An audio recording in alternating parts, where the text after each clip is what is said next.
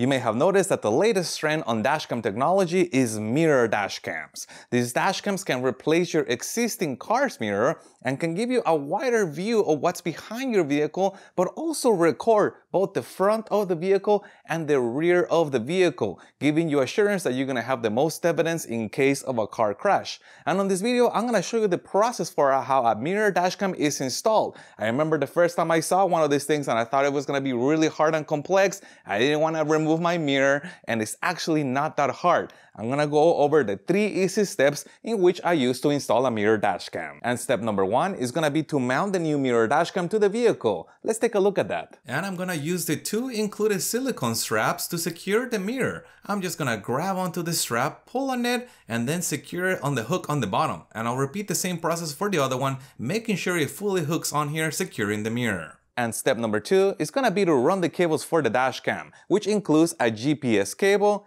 a power cable, and finally a cable for the rear camera. Now all 3 of these cables really install very similarly, but I want to show you the techniques that I use for each. Let's take a look at that.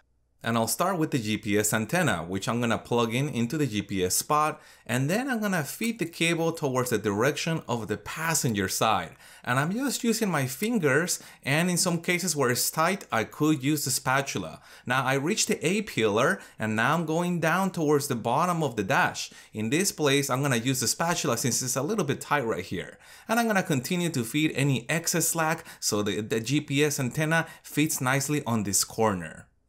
Next is the rear camera, which I'm gonna plug in right here, and I'm gonna feed this cable in the direction of the driver's side. And it's the same process as I did earlier, using my fingers or using the spatula if the trim is a little bit tight.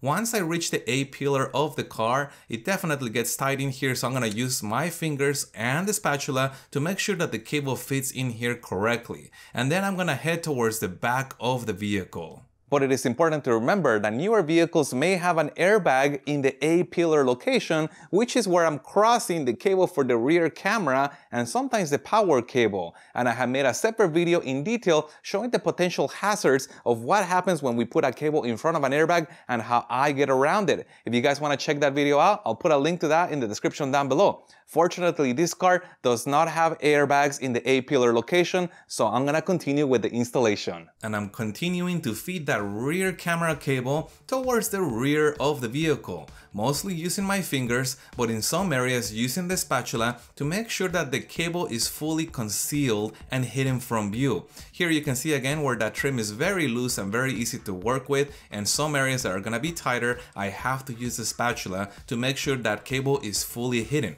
Now you'll notice that as I get closer towards the rear windshield, I'm gonna end up with a lot of excess cable.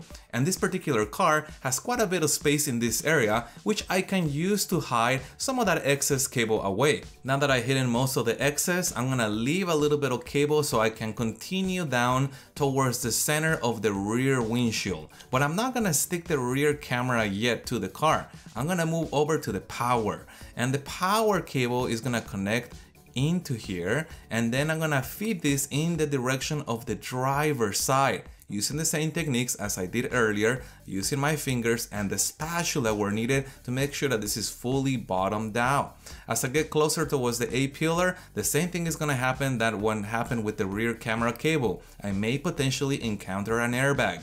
And this particular car does not have an airbag over this area, so I'm gonna continue right here and feed that cable into that A-pillar without any issues. Now this cable, the power cable, it has to feed all the way up into the cigarette lighter port of the vehicle, the power outlet. So as you can see, I'm gonna feed the cable down towards the footrest area, and I'm feeding it and hiding it into the trim. That way it's not gonna get pinched with the door closes or opens. Once I get closer towards the bottom of the vehicle, I'm gonna hide it underneath the dash. Now in this particular case, I pulled a little bit on this trim to be able to hide it, and now I can hide it in the bottom, but also I'm gonna secure it with some zip ties, and that is gonna ensure that this cable is never gonna fall and get in the way of my accelerator pedal or my brake pedal. This area has to be clear for safety, and the cable should not be in that area.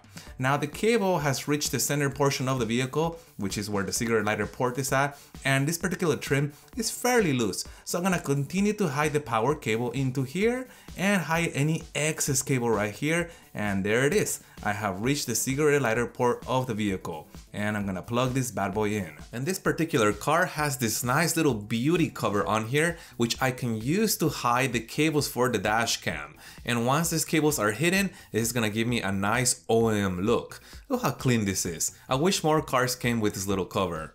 And step number 3, which is the final step, is gonna be to mount the rear camera to the vehicle. Let's check that out. And the key to placing the rear camera is making sure that I center that and that it's not gonna be blocked by any defroster lines. So I'm gonna practice the location, and once I know where the location is gonna be, I'm gonna peel this, make sure that the windshield is clean, and then I'm gonna stick the camera and I'm gonna hold on here until it fully secures. Now once that's set, I'm gonna hide any excess cable, and the rear camera installation is done. But here's some last bonus tips. You may have noticed that the kit includes a set of smaller straps and a set of longer straps. Normally I start with the smaller straps and I mount this to the vehicle, but if I feel that this is too stretched out, then I move over to the longer straps. I'm basically trying to find the straps that provide the best hold without overstretching the straps. And the spatula that you saw me use in the video is included in the kit. And you'll notice that the spatula has a wider side and a narrow side. Technically, there's no incorrect side as far as which one to use to insert the cable into the trim. It's just a matter of preference. Now, you also may have noticed that I don't always use the spatula. I actually use my fingers quite a bit to pull on the trim to insert the cable into the trim. And that is because the fingers allow me to feel if I'm pulling too hard and prevent me from breaking anything in the process of installing these cables. And my final tip is regarding the rear camera. The kit includes both the adhesive tape that you saw me use on this video, or a set of 2 screws if you really wanted to screw the rear camera into its location. However, I prefer using the double-sided tape because this is fully reversible if I ever want to take this off, versus the screws, so I may potentially leave a hole in my trim if I ever want to remove it. So as you saw, the installation of a mirror dashcam is pretty straightforward and fully reversible. Now, I still recommend that you refer to the owner's manual that came with the mirror dashcam to make sure that the dashcam is installed properly and that there are no warranty issues down the road.